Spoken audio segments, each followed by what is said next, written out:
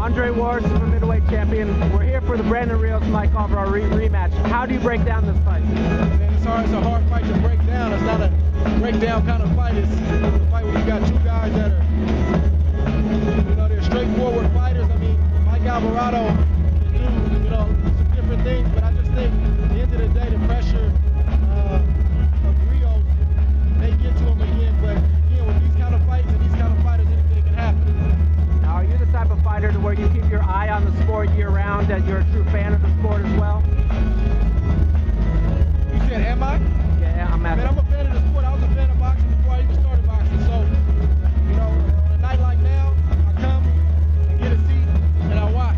And number one, I'm a fan, but number two, it's always something you can learn. There's always something you can pick up from anybody. So I come and I watch the prelims, the younger guys, and all the way to the main event. How disappointing was it to see the Kelly Pavlik fight fall apart because of your injury? I mean, at first it was extremely difficult. I mean, very difficult. But I understand this business and there's things that happen, and once you get past the shock of it actually happening, you got to start trying to figure out how to get back and come back stronger, and that's what I'm in the process of doing right now. How much do you feel boxing is a mental game and how much is physical? Man, I think it's hard to give a percentage, but you better have the mental in the sport of boxing. There's been a lot of guys that have skill, a lot of guys that just have those kind of tangibles, but the intangibles, the mental game, can take you further than skill can sometimes. Okay. Can you tell me a little bit about your history of Virgil Hunter? How did you guys start working together? Man, we started when I was 9 years old. I was training with another trainer at a gym, and his style was to get hit 2 times to give 1 shot. And my dad, he always wanted me to learn to be a master of the sport of boxing. And so as I was training with that guy, Virgil saw me boxing, and him and my dad started talking, man, and he started working with me, and we've been together ever since. You're a fighter. You've been a staple on HBO.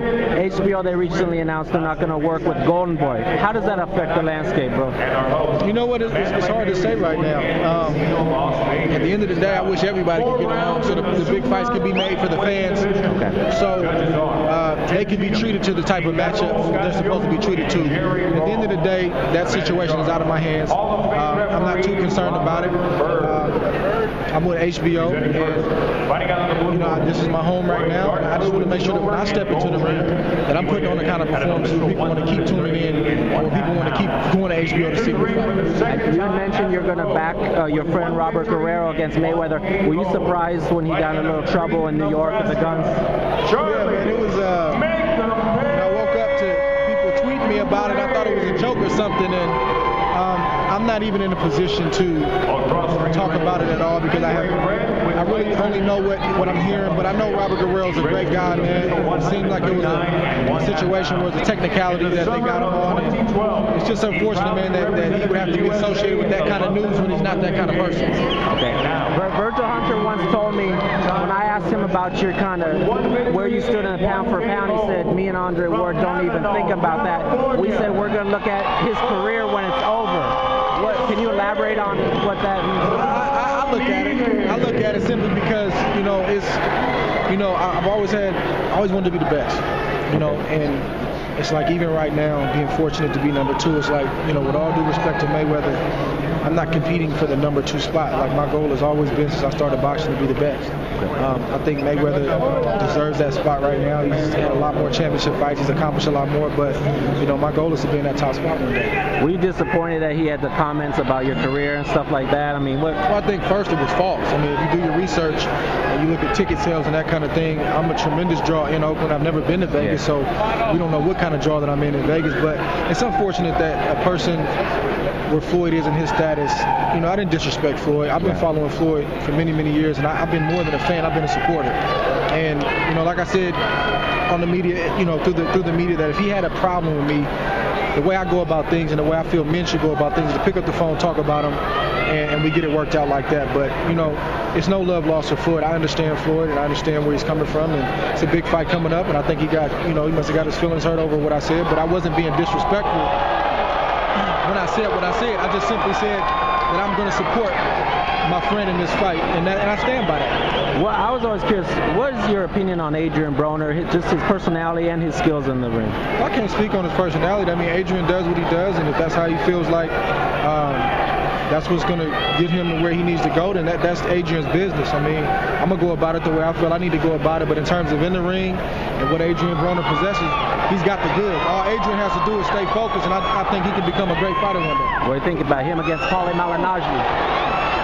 I think that's an interesting matchup. I think that's a tougher matchup than what people think. Really? I mean, Paulie's a 47-pounder no matter how you swing it. And I think Paulie said himself, people can talk about his lack of punching power, but that's a 147-pound man hitting you. But that being said, it's a great fight for Adrian to step up and show what he can do against a 47-pounder. Another opportunity to win a title, become a 3-time champ. And it's Paulie's chance to try to beat a hot guy that's coming up and to put himself in position.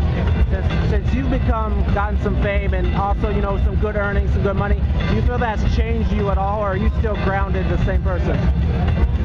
I mean, I feel like I've changed, but hopefully changed for the better. I mean, you're going to change as you keep.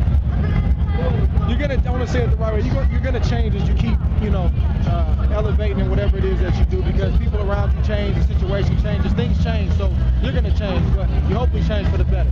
All right, thanks. Great talk with you.